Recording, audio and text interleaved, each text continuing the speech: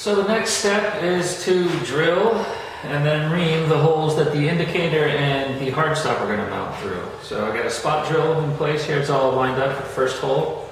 Got my reamer and drill set out. Make sure I have the right size set out just so I don't screw this up. And I do, so should just be able to go to town.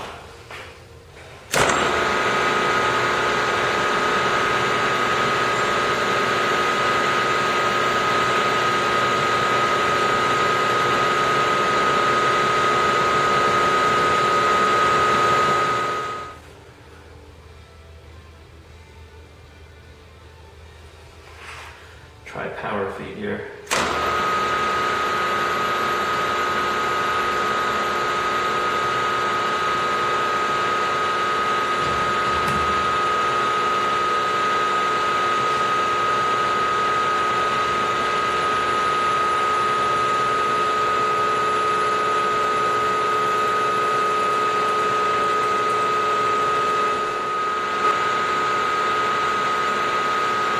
Just a little bit on this one.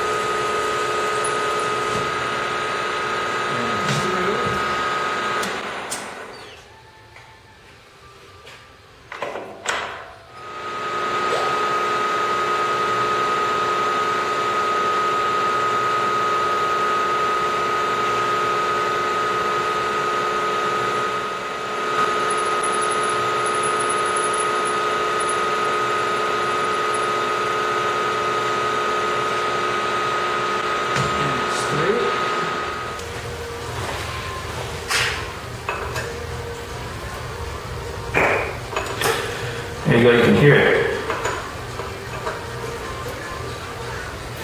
Got it in. It's got a good piston fit. Slides down. It's actually not super tight, but plenty.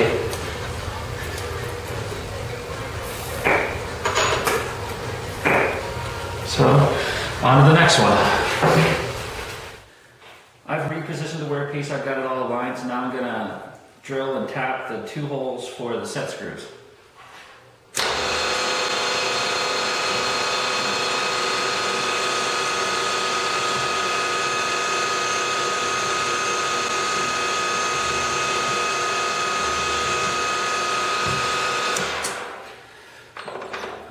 Since these are so small, I'm going to try these in one pass. Should be fine. I can get the drill bit in the chuck.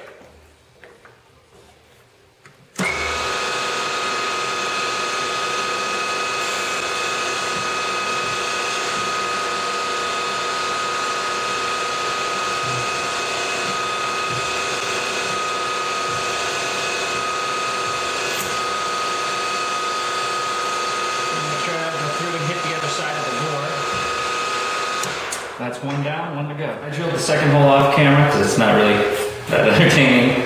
I repositioned everything, got a tap guide in, so now it's just time to tap these holes. It's just some tap magic in a little hypodermic bottle. I kind of like it versus having like a big old school, like just a regular bottle it ships in. This lets me get it right up close like this, run it down next to the taps if I want to.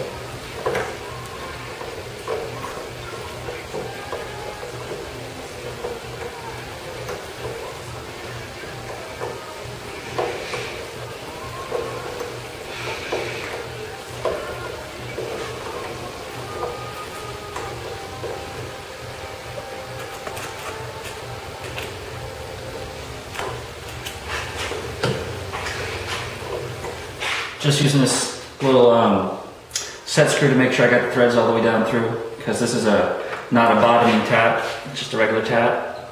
It goes all the way down through, so that one's good. So I've got the workpiece repositioned, and I've got a 6-flute finishing mill in the spindle. And then down here in the bottom right-hand corner of the screen, you can see a dial indicator on a mag base. And I'm going to reposition the camera, and then I'll show you why I have it set up this way. So I've got the camera positioned in a way that hopefully this is easy for you guys to all see. Since my machine doesn't have a DRO, and I've got to mill a slot that's got to be a decently accurate width, this is what I came up with. So right now it's at 0 to mill one side of the slot. And if I back out to just back to 3/1000ths,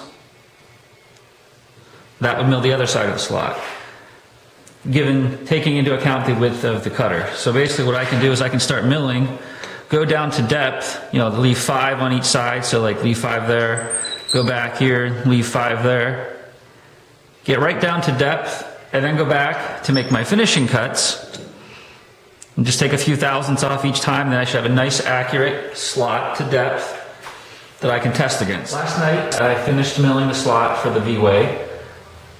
Wasn't anything special, it was kind of time consuming, and if I had to do it again, I think I would just turn the vise around so I could use power feed. But as you can see here, the slot's in place. You can kind of see here there's a bunch of steps.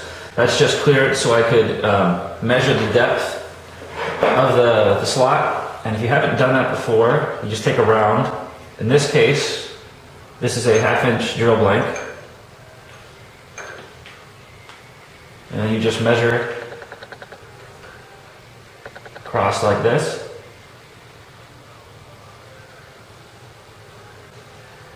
And then doing a little math, you can figure out how deep the slot is and whether you're to spec or not. So the next thing I need to do is clean up a little bit, put the drill chuck back in, and then I'm going to drill and then ream the 2 holes I need for the rare earth magnets. I've validated that the process I used to drill the first hole works. I didn't punch through the bottom of the part, which is always nice, so I'm just got to go through and make the second hole. And I'll show you guys what I'm doing to work with these close tolerances that I have. Which, close is a relative term. You just have to be careful with the drill bit. I don't punch out the top of the part.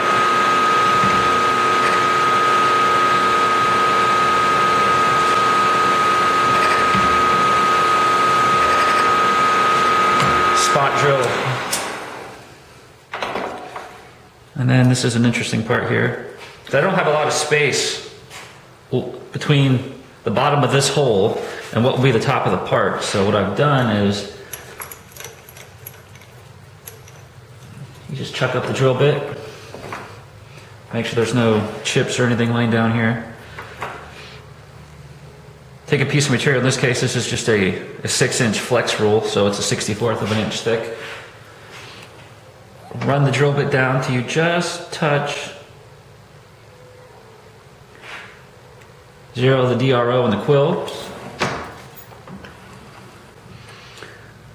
Run it back down.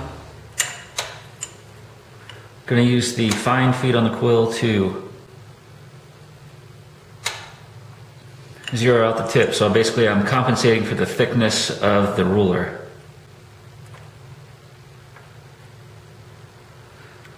Re-zero the quill, and I'm ready to drill. Just to drill down to 3/4 of an inch.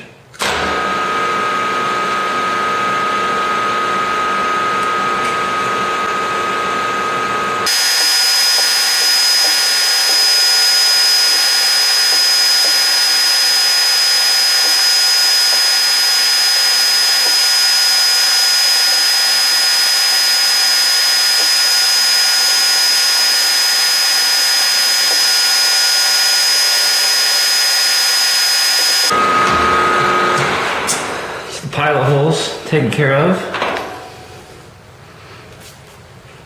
Got to go through now and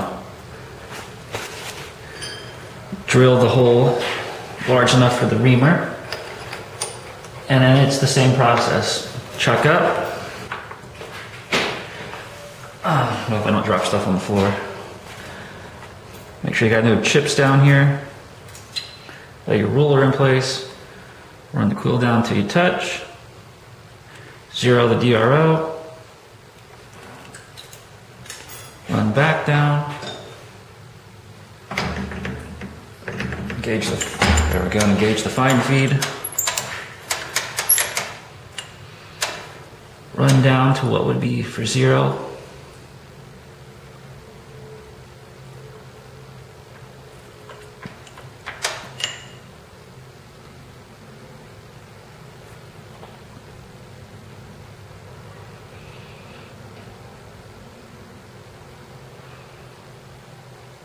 There we go. Now zeroed.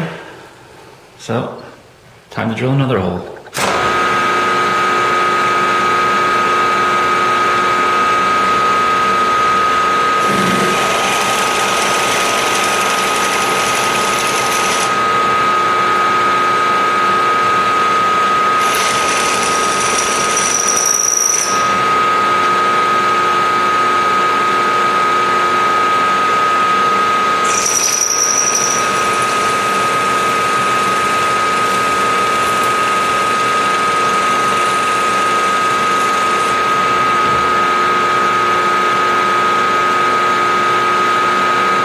Clear the chips, and this is the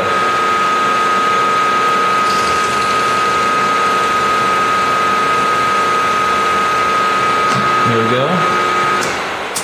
That's taken care of. So the last step, well, second to last step, I guess. Gotta raise the head so I can get the reamer in underneath the chuck. Watch my, sorry about my hand.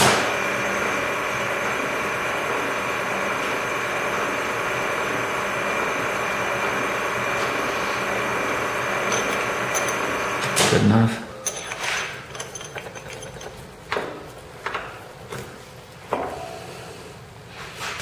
Slow the head down here.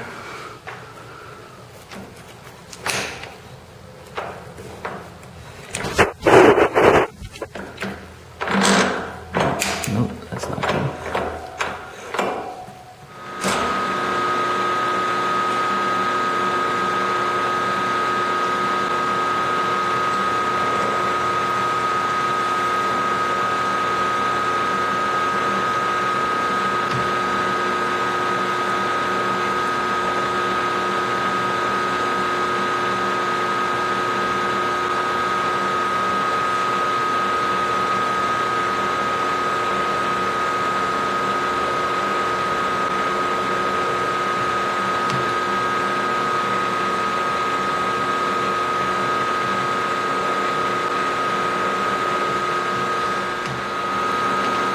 Last step is just to put a little chamfer.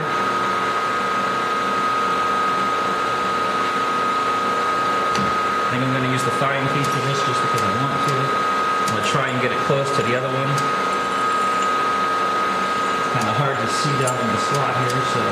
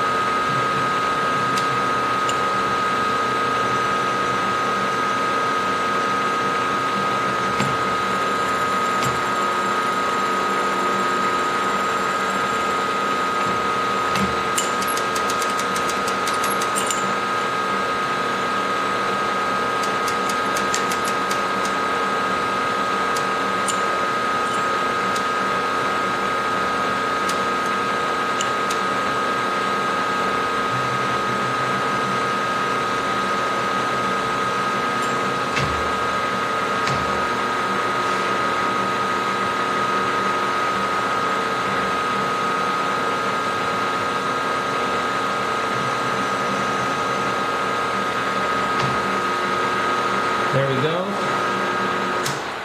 They both look pretty close, so now I just gotta test it.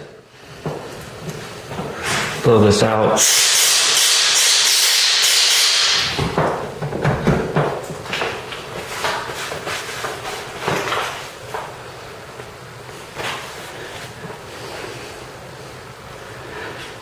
Got the magnet here on the end of the spotting drill, so hopefully this should just, yeah, goes down in. Tight fit like I want it.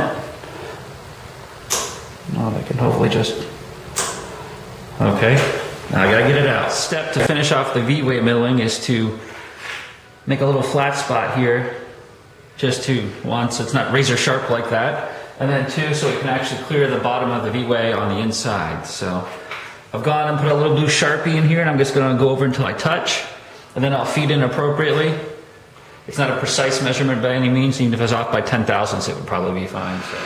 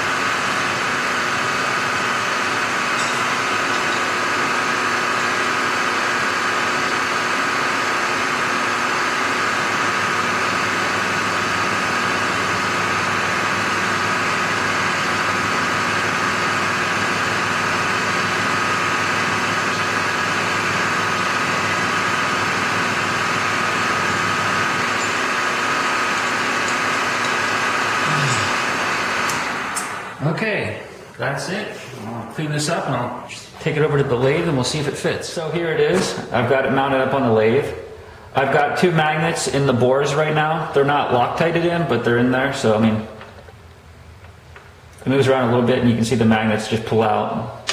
But I think these 2 magnets will be, I think they'll be pretty good. I think they'll produce enough force, maybe even a little too much. But they're going to hold it in place, and then that big thumb screw underneath will lock it down.